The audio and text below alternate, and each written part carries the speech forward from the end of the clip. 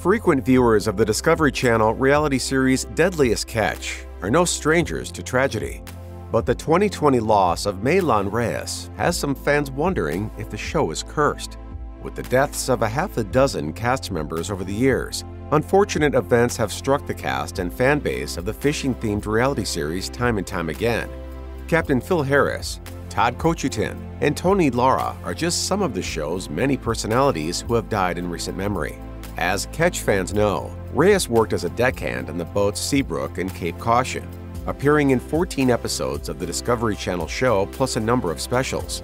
In a statement, a representative from the Discovery Channel confirmed Reyes died in his hometown of Whitefish, Montana, from what was originally reported to be a heart attack.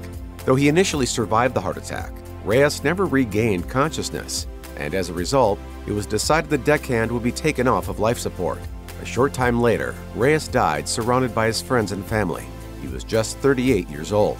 According to TMZ, at the time that Reyes died, he was recovering at home with a recently torn Achilles tendon, an injury sustained while crabbing on the boat. You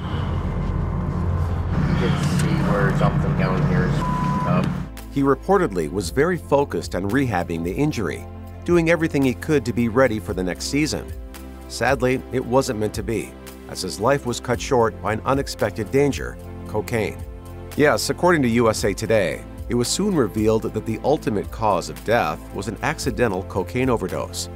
Though Mahlon Reyes did have a heart attack leading to his hospitalization, removal from life support, and eventual death, a Flathead County Sheriff's Office report later explained that autopsy and toxicology results indicated the heart failure was a result of an overdose. No foul play was suspected. According to WebMD, chronic cocaine use can lead to a number of health conditions that tax the cardiovascular system and increase the risk of heart attack and death. In a memorial posted on Facebook, the Reyes family wrote that Mahlon spent too much time without oxygen, which caused the irreversible brain damage. On Sunday night, our family together made the hardest choice we've ever made, and that was to remove him from life support. Mahlon's body was tired and had put up an amazing fight. He was the strongest guy we knew.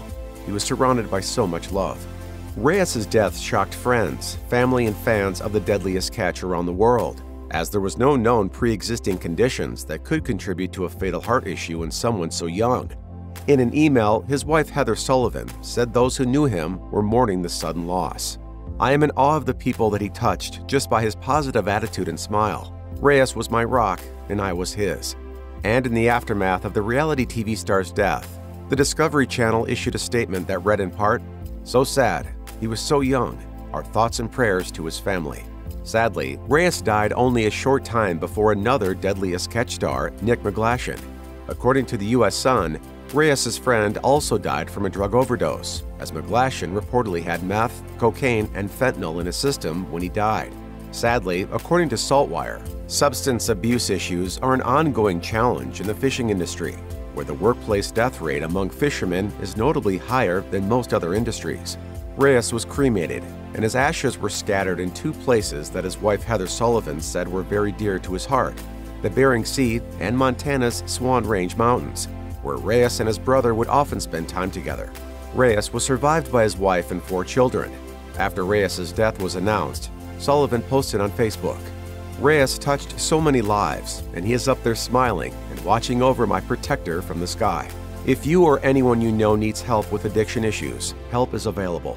Visit the Substance Abuse and Mental Health Services Administration website or contact SAMHSA's National Helpline at 1-800-662-HELP 4357.